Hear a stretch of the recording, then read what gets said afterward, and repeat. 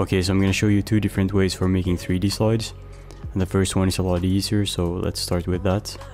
Make 3 new tracks. So we have 1 for the camera and then 2 for the clips. Click on the top track, then hold shift and click on the bottom one to select them all. And then click on this button, make compositing child 1 time.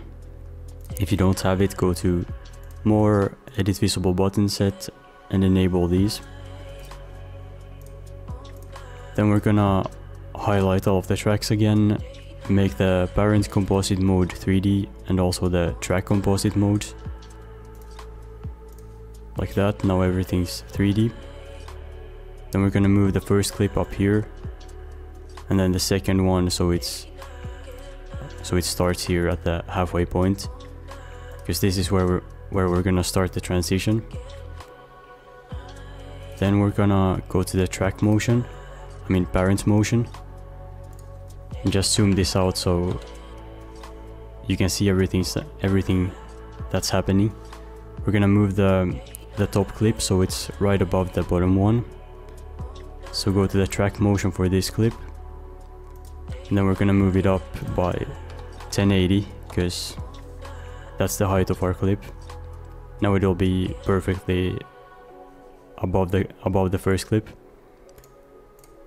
Then we're gonna delete the first keyframe so it doesn't animate the position. Then go back to parent motion. We're gonna go to the marker and go 1 frame back. Just double click on this if you change the position or anything else, so it resets everything. And delete these first keyframes. Then go 2 frames forward. And we're gonna set the position to -1080, so it's the same as the clip. So now you can see that it moves like this. And we can go in the middle between these 2 keyframes and make a new one, so we have the middle point. And then we're gonna move the keyframes here instead because it's easier. Just move them like this. Put it 1 frame before the marker. And then make the first one a slow fade and the middle one a fast fade. And that's the first slide. Now I'll show you a bit more complicated version. So we're just gonna delete everything and start over. And I'm gonna zoom this out so you can see the clips here. Then go to the position for the second clip. And we can add some rotation to it, like here, 6. And then we're gonna move it further away by like 175. Then we'll have to adjust the position and size of the clip later, but let's make the movement now. So basically the same thing, just go 2 frames forward. And yeah, let's reset both of these keyframes.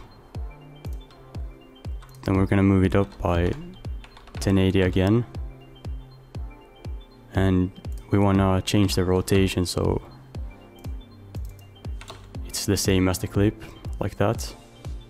And then we're gonna zoom it in by 350. We did 175 for the clip, so we're zooming it in double the amount, so we don't have to increase the size too much.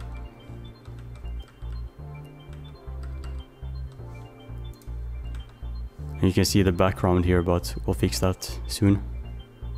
Now make a keyframe in the middle and just move the keyframes like we did earlier, like this, and then add the fades, so a fast fade and then a slow fade here.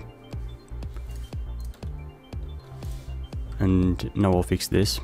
So open up the track motion again for the second clip, and we're gonna set the depth to 64, so we're increasing it by 10.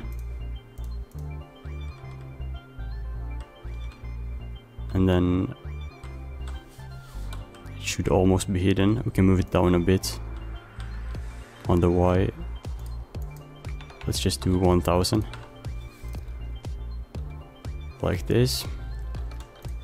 And then I'll also show you how to add more clips to this slide. So let's duplicate this track and move this one the same way that we did earlier, so it's at the halfway point between these markers. And then we're gonna change the position a bit. So we're moving the Y so it's double the amount, and also at the Z value so they don't have the same Z position like both of these clips. So let's set this to 350, and then we wanna remove the rotation, so set that to 0. And then we also wanna duplicate the camera. We can almost reuse the same movement, we'll just have to move the keyframes and then change the rotation a bit. So just take these keyframes and move them like this. And now you can see that it's rotated the same direction, but we want to make it go the other way. So remove the minus in front of these. Like that. And yeah, now we're done. So that's basically everything. If this helped, leave a like, and also let me know if you want more 3D tutorials or tutorials for other effects. But yeah, bye.